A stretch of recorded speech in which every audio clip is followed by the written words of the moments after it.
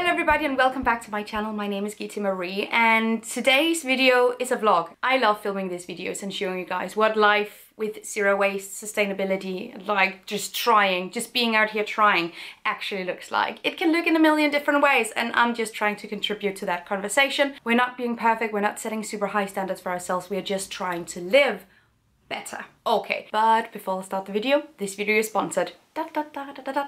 This video is sponsored by Wild. Wild is a reoccurring partner of mine and for good reason. They're known for their plastic-free, aluminium-free and paraben-free deodorant, but Wild is branching out and also offers shower gels and shampoos, all with the same qualities which we do love to see. One of the things that really sets Wild apart from other brands is the fact that they've incorporated this refill system that is incredibly functional. The refill containers are completely home compostable and the solid containers can be used for years and years and years. And years and years and years and years. Of the new scents available, the pink grapefruit and lime is definitely my favorite. I am already in love. Wild has been a staple in my beauty and self-care routine for years, both when I'm traveling as well as when I'm home, and you'll also see that in this video. So thank you so much to Wild for sponsoring this video. You can use my discount code to get 20% off everything at Wild. Now let's get into the video. I'm getting some friends over for dinner tonight and I just went out for a quick shop. Basically every place in Aalborg is closed because of Easter. So there was one shop open, it was complete chaos in there and I didn't get everything that I wanted because so much stuff was sold out. But anyway, I want to show you what I bought for dinner tonight. Because I low-key feel like this sums up trying to be zero waste. This is what I'll be using to make dinner tonight. So I'm thinking some type of pasta ragu thing. The pasta was already in my pantry. So I got canned tomatoes, then I got some minced plant-based meat, which is great for this type of dish. I got spinach, I got tomato paste, I got a tomato, I got garlic, onion, lemon, etc. Some in packaging, some without packaging. You know, like, we're trying. The only thing I'm kind of annoyed about is that I could only get these tomatoes. I would prefer some that were organic. We couldn't get that. So here we go. I also just quickly went foraging for ramson or wild garlic and look at all this stuff I got. I am going to use it for a recipe that's coming up soon for a collaboration, but I am so excited about it. So we're gonna prep everything, we're gonna preserve it because I'm going to Brussels tomorrow with the EU. Very exciting. So I'm thinking we're gonna freeze some, we're gonna pesto some, we're gonna make some into oil and we're gonna dehydrate some. Let's go, queens! Okay, I'll wait until the stairs are done because I'm gonna fall on my ass. It's not the vibe. We are in Brussels, and by we, I mean me and Søren. The guy that you liked so much from the thrift vlog. The guy you seem to like more than me, to be honest. It was great. Well. Anyway, we're in Brussels for an EU transportation conference, which is very exciting. I'll be covering that on Instagram, but we need a waffle. And I know specifically there's a place here in Brussels that makes vegan waffles, so we're gonna go get those. We got our waffles with chocolate and I'm so excited to eat this. I had this the first time I was in Brussels ever and I'm so excited to try it again. Every seat is wet, so we're just gonna sit here. Now it's raining. It's part of the experience. Yeah. You're not happy. Stop complaining. I'm not complaining. Our first event was about waterways and water transportation, freight and cargo ships using carbon neutral fuels. They also talked a lot about hydrogen. And generally I have thoughts. There are really good concepts and technologies within that field, but still in the EU, 95% of all hydrogen fuel is based on fossil fuels, comes from fossil fuels. So it's really important that we don't hype this up to be free of fossil fuels because it's derived from fossil fuels in the vast majority of cases. You can do it without. Some people do. It's really nice, and whenever that happens, I'm really stoked about it. Anyway, that was everything for today. Tomorrow we're going out to the airport and I don't know what's gonna happen, but interested, and that's the best combination. Anyway, a quick practical shout out. So usually you get like these small batches so you can gain access to the areas that you need. I always save these because they usually come with a little string and that's based on polyester and plastic and I don't want to throw it away. It's non-recyclable. This is made from paper and not just any paper. It's made from seed paper. So I can save and reuse the clasp and save my little badge, but I can plant this out if I want to. Really like that because this is one of those types of conference related trash that we see so much of. And even conferences about sustainability often are not very mindful of their own merch and the stuff that they use in-house. Anyway, I just changed into another outfit. Me and Søren are gonna go out for a drink and a walk around the city. Tomorrow is going to be packed. But before we do so, I would like to show you the products that I'm traveling with, because whenever I travel and with whatever method I travel, I want to travel light and carry as little with me as possible. It's like my #1 thing. So I want to show you what I travel with. 1 second. Okay, so I brought all my stuff out here because there's ventilation going in the bathroom. You can't really turn it off. And the audio in there is just not going to be good.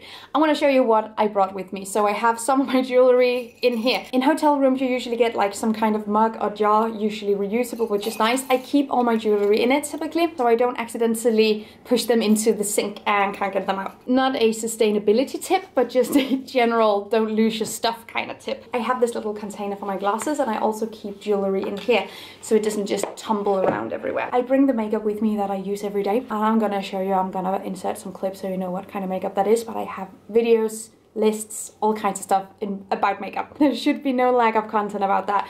But this is my concealer. I take this, use your things until they are no more, quite literally. It used to look like this. Not anymore though. I don't know if you can hear there's an ambulance somewhere, but that's just the vibe. I am literally looking right now at Brussels Central Station, so we are in the middle of the city. Then I have my tooth tablets. I did a video about these and how they're not actually as sustainable as they claim to be, or at least they are not more sustainable, or at least a lot more sustainable than conventional products, but so much more easy to travel with.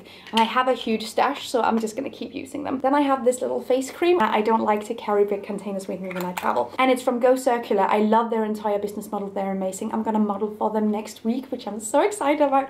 Anyway, it smells really, really good. And they have just an amazing set of values when it comes to sourcing ingredients. They use a lot of waste products. I don't know this brand at all. I got this at a conference last year. It's a little like roll-on perfume. Really, really love it. It is from Nordic Eco Products. I am.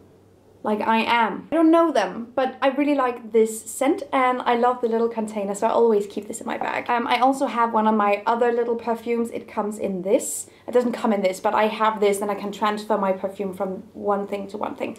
I did a video about the impact of perfume recently, and there's also a list of recommended perfumes that are doing things slightly better than conventional brands. Anyway, there are good perfume brands to be found for sure. Banged up as all shit. This is also from a conference. It is from a brand called Yopi? I don't know, but they make an amazing hand cream. And if you can make out the packaging from the way I've treated it, I just always carry this in my bag. It's perfect, goes with me. And then I have my little Wild deodorant. I love this scent.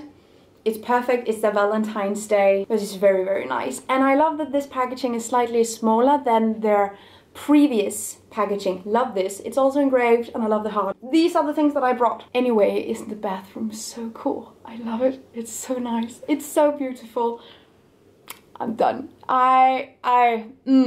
Okay. In other news, I'm traveling with my stasher bag because I keep all my beauty products in here, and it's also really good for leftovers. So now it's storing one single samosa that I couldn't finish. Okay, so never mind. I also got the classic polyester string with my badge, but one of them was good. Good morning, everybody. I have something to show you in the bathroom. It's not what you think. I haven't seen this often, but it's a laundry string, and you can hang it up in the shower, which means that you can wash your clothes in the sink and hang it to dry. I love this. I love this. So I wore this the day I arrived, and it's pretty stinky from being in public transportation for a vast period of time. It's 6:30 and I need to get ready. Then we went for a press tour at Brussels Airport. I know the aviation industry is innovating and doing something, but I remain a skeptic. The panel we saw here didn't include an environmentalist perspective, just the CEO of the airport talking about sustainability and low-key hating on trains without getting challenged on it, which was awkward, to say the least. We also saw the Prime Minister of Belgium give a talk. Overall, this day gave me tons of ideas for new videos and articles, and I got to learn something about what's happening in this sector, but I will remain to take everything with a grain of salt. We are a little bit fancier than we used to be. Just ever so slightly. This is a palace. Marble everywhere. And we're here for a cycling declaration. We went through security and got some very official looking documents so we could get in. I'm also an influencer now. Yeah, stay tuned for Søren's channel. I know you want it. Dropping soon. I finished my dish with the wild garlic. Check this out. dish using ramson or wild garlic is starting to take shape, and I have some different ways of using the wild garlic here. So I have a powder which is just dehydrated ramson leaves ground up into powder. Then I have the oil. I already have a recipe for that on my Instagram and on TikTok and YouTube Shorts. Very, very, very lovely oil, and it's so dark and green, it's perfect. And with the leftovers, the solids from the oil, I also have a pesto that I've used quite a lot of. So we're really branching out in terms of how many ways you can actually use wild garlic. But there's so many other things that you can do with wild garlic. I love to do powders, oils and pestos. That's just... Let me know down below in the comments if you have ever foraged wild garlic or if you have any great ways of using it. I'm all ears. One thing that I wanted to comment here and include in this video as well. I think the vast majority of the more like loose vlogs that I've done recently has included both sustainability, but you know, also mental health, also just like what's happening. So I recently got a comment on one of my videos, and I think it went something like this. I don't know if anyone has told you, but you have lines on your forehead, like you have wrinkles on your forehead. I just thought I wanted to let you know. I was baffled by this. First of all, like, I know I have an expressive face.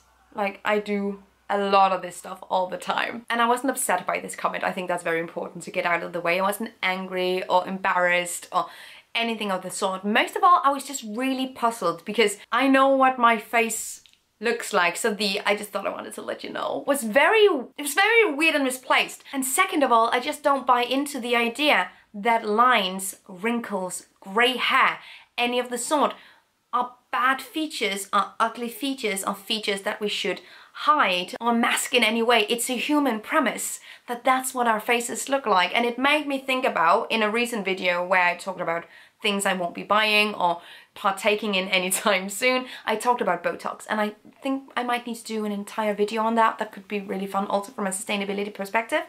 But I have no intention of ever getting any Botox to cover up my age. I'm a 30-year-old woman. I am too tired. The planet is burning. We don't have time to care about stupid shit like that. When it's on other people, like, you can obsess over your own wrinkles and lines all you want. That's none of my business. I think we should dissect and like reflect upon why we see these things as bad features, but it's not my business. But I find it so peculiar that we are apparently so used to people covering up lines or wrinkles and getting Botox also from a very, very early age, that the idea of just seeing someone where the lines are showing makes you react in a way that just go, I need to tell her because like that's super embarrassing. I don't think like this is embarrassing. This is the testimony to the fact that I'm indeed alive. I'm fed up with this stuff. Environmental fucking advocates have more wrinkles than anyone I know because like and I have this feeling that that comment was made by a young member of my audience, and it just really saddens me that we are holding ourselves to this type of standard, that we can't age. And also, I'm just gonna say something bold now, but women are upheld to a very different standard when it comes to aging than men. And I don't think I would have gotten any of these comments if I was a dude. I would just be someone's daddy. I think we need to relax. I think that that's the point of this. I think just we need to relax about this stuff. And also, I want to partake in normalizing the fact that that's just life, baby, and you don't have to worry about it. You don't have to worry about it. You have other real issues, real personal, real world issues to worry about. This is not one of them, girl. Use your time better. Use your time better. Anyway, we need to think more kindly about the idea of aging and not be so scared of it, because honestly, it's a privilege. Anyway, moving on. I've spent all afternoon looking like this. I've been so comfortable, it's just... and I don't want to go out. But I have my friend's birthday party and the theme is Disco Cowboy. Love the theme. So we're gonna get ready. I want to go out for that. For sure, yeah. So we'll start off with a shower. A not everything shower because I don't want to do my hair and I already have makeup on, but a body shower. We need this. So we're gonna use my shower gels. I don't want to sound weird, okay, but I have been opening these up occasionally and just smelling them. This smells like the hotel lobby of the hotel I was in when I was on vacation with my family when I was 10. how scent can sort of activate memories is wild. That wasn't even on purpose, I promise. It has like a vague smell of an ice cream shop, but in a good way. I don't know, I think it's fun how you can activate memories with scent. I don't like them being like too overwhelming and overpowering. I react physically when someone is wearing too much perfume. Also, your girl is on a streak currently because I am just working with some awesome companies and I am very grateful for that. Let's have a pampering shower. We will get ready. I don't know what to wear yet and it has to be disco cowboy.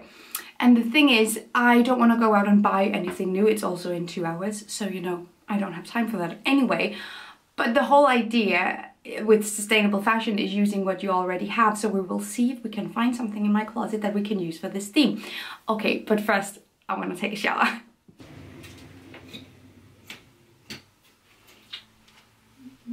Okay, so I have 3 options that I think might work, but they're very different vibes, so we're just gonna brainstorm this. First of all, I have this dress. It's a little secondhand number. I also showed it in a recent video. Love this, but it's corduroy, so I feel like it could fit into the cowboy disco vibe. Leaning more towards the cowboy, but I still feel like this could be fun. I don't have a lot of very disco-y clothes, but I do have this dress, sticking with the brown, but I just have a lot of brown clothes, leave me alone. But it does have glitter. It's a vintage little dress from the 90s.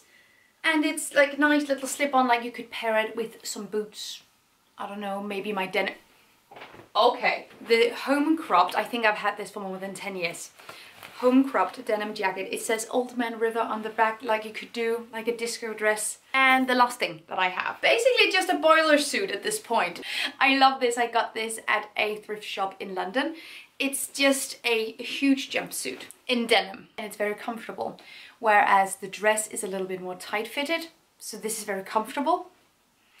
I think we're gonna try the comfortable thing on first and then see what happens. I swear, ultimate levels of comfort. Just gonna do a little bit of cinching though.